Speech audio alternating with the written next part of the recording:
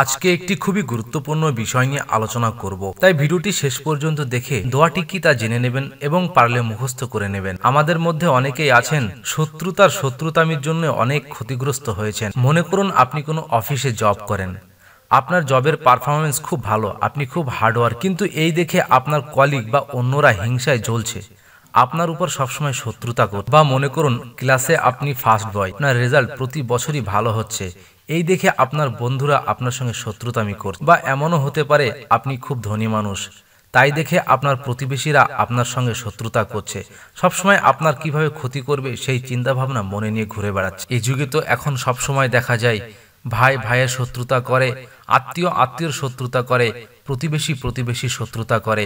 তাই সত্য ও ন্যায়ের পক্ষে যারা অটল ও অবিচল, আল্লাহ তাআলা তাদের ভালোবাসেন। দুনিয়াতে সত্য ও ন্যায়ের পথে চলতে গেলে মানুষের উপর অশুভ শক্তির পক্ষ থেকে বিপদ মুসিবত আসে।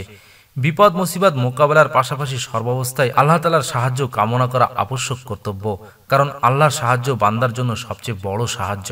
তাই আসুন আজকের ভিডিওতে এই বিষয় নিয়ে আলোচনা করব। রাসূলুল্লাহ সাল্লাল্লাহু আলাইহি সাল্লাম এমনই শত্রুদের মোকাবেলা করার জন্য সবসময় আল্লাহর কাছে দোয়া চাইতেন।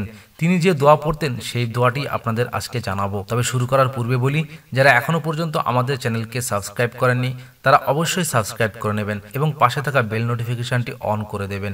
এবং যদি এই ভিডিওটি ভালো লাগে তাহলে অবশ্যই একটি লাইক করবেন এবং বেশি বেশি করে শেয়ার করবেন। তো চলুন জেনে নেই। রাসূলুল্লাহ সাল্লাল্লাহু আলাইহি সাল্লাম দুশমনের দুশমনি থেকে আত্মরক্ষায় ন্যায় ও সত্যের পক্ষে কাজ করার নির্দোষ মানুষের জন্য আল্লাহর সাহায্য কামনা করার জন্য হাদিসে বিশেষভাবে তাগিদ দিয়েছেন। হযরত আবু মুসা আশআরী রাদিয়াল্লাহু আনহু বলেন, রাসূলুল্লাহ সাল্লাল্লাহু আলাইহি সাল্লাম যখন কোনো দল সম্পর্কে শত্রুতার ভয় করতেন তখন তিনি এই দোয়াটিই পড়তেন। দোয়াটি হলো, আল্লাহুম্মা ইন্না নাজআলুকা ফি নুহুরিহিম ওয়া নাউযু বিকা মিন শুরুরিহিম। দোয়াটি আরেকবার পড়ি, আল্লাহুম্মা ইন্না নাজআলুকা ফি নুহুরিহিম ওয়া নাউযু বিকা মিন শুরুরিহিম। অর্থ, হে আল্লাহ, আমরা তোমাকে শত্রুর মোকাবেলায় পেশ করছি, তুমি তাদের দমন করো আর তাদের অনিষ্ট থেকে তোমার নিকট আশ্রয় চাই। তাই বন্ধুরা আসুন, হাদিসে নির্দেশিত দোয়ার মাধ্যমে আল্লাহর সাহায্য কামনা প্রত্যেক মুসলমানের একান্ত কর্তব্য। আল্লাহ তাআলা মুসলিম উম্মাহকে তার হুকুম আহকাম পালনের পাশাপাশি সর্বদা বিপদ আপদে শত্রুর মোকাবেলায় তার সাহায্য কামনা করার তৌফিক দান করুন। দ্বীন ও ইসলামের আশ্রয় থাকার তৌফিক দান করুন।